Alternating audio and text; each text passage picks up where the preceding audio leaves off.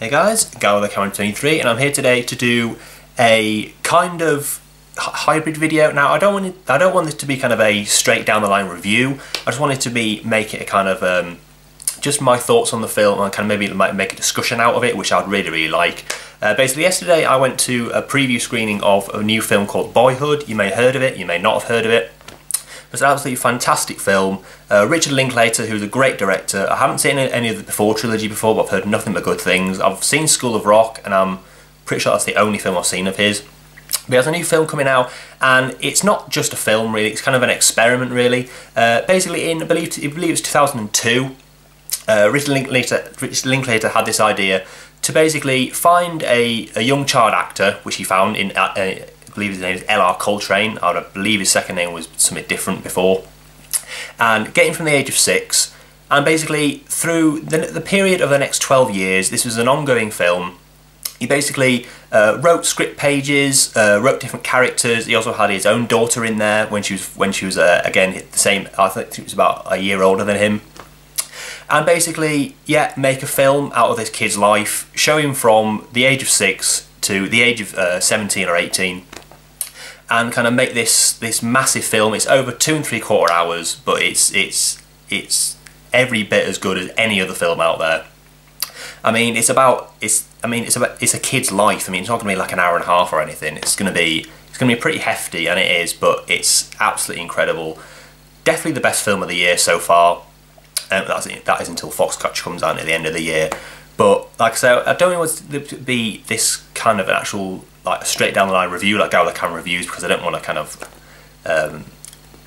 have a set review. I just want to kind of talk about it, make people aware of it if you're not aware of it already. But it's, like I say, it's not just a film. It really is something special. It deserves to be seen. It comes out on general release this Friday, July 11th, and I implore every single person to go and see this film. It's a film that even though it is a 15 certificate and there's kind of strong language and stuff, I believe that every single person in the world should see this film.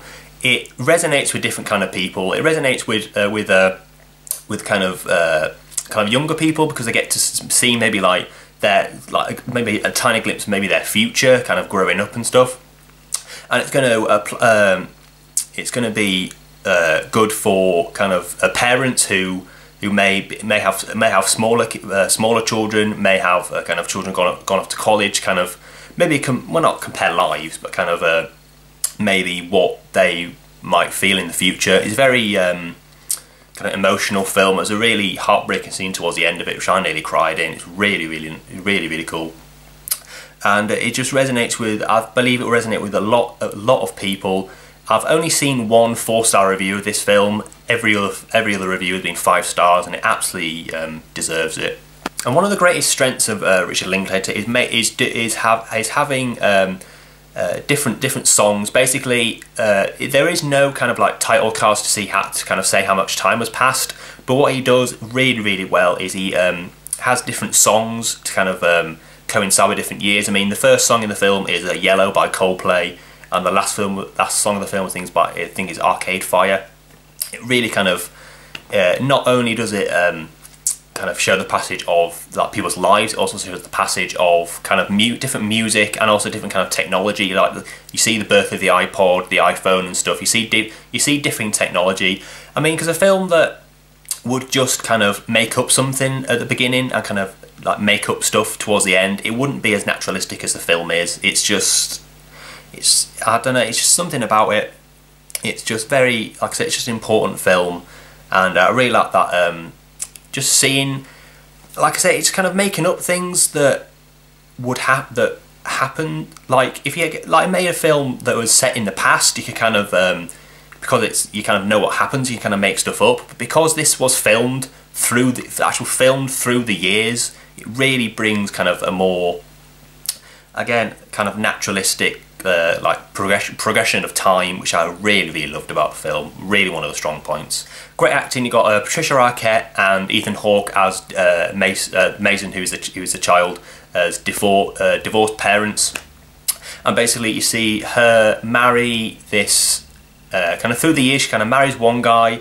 I'm not going to spoil anything, but he turns out to be not a very nice person. And and then later on through the years she meets someone else who again turns out to be not a very nice person, and she kind of finds that she's better off on her own. All the story arcs are absolutely incredible. The little girl obviously is Richard Linklater's daughter, who plays the sister.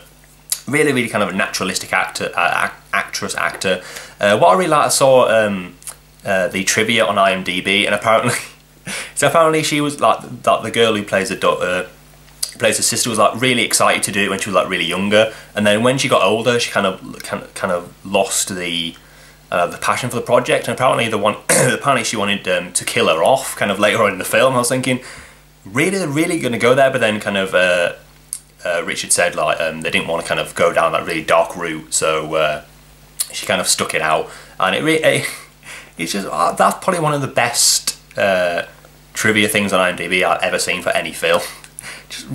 Actually, she wanted her character to be killed off. That is pretty dark, really. But thankfully they didn't, obviously.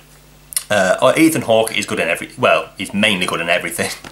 He's been in a couple of stinkers, but really good. Like I say, the naturalistic acting is absolutely incredible. I mean, this is an obvious statement to make, but it really is like seeing someone grow up. It's I don't know, it's something really special. I know there's something, I think kind of the Smithsonian or something do this thing where they have like a list of films that have some kind of cultural or something significant, and I honestly reckon this film kind of years down the line will be put into that. I think it's the Smithsonian anyway, but something like that. But like I say, it's more than a movie. It's a magnum opus of 2 3/4 hours. But for me, not one scene is wasted. Not one scene doesn't need to be there. It's absolutely incredible. One of the best films. Well, sorry, the best film of the year so far. Obviously, it's only the middle of the year, so we kind of bump that off. But it's definitely going to be in my top 5 by the end of the year. Absolutely incredible. And yeah, like I say, when this comes out on general release this Friday, I really like to get some kind of discussion going. Maybe even do a kind of a live chat or something about the film. But it's just a film that I feel is important for people to see. I don't know how kind of cinemas it'll be in, but if the second you see that this film is at a cinema near you, go and see it. I implore you and you and you and you and you and you to go and see it. It's important. It's an important film, I believe. I mean, yeah, you might not kind of share my my statements, my sympathies, but if you don't, that's fair enough. Maybe you could do a review, maybe even a video response. I don't know. But like I said, I just feel that it's just a really important film, and yeah, I wanted to do this kind of little review / discussion video. And yeah, I think that's about it. That's all I need to say about this film. I will post a link to my letterboxd review of this film as well down in the description box, because it kind of goes into a little bit more detail.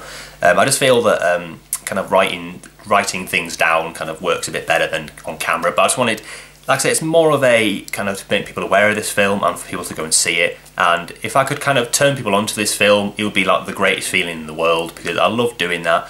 I love kind of like a film that I like and then someone else watches and they like as well is one of the best feelings in the world to me, and I hope that happens for you. So yeah, thanks for watching.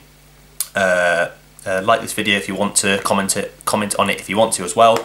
And yeah, so thanks for watching. More videos are coming in the future, of course, and have a great day.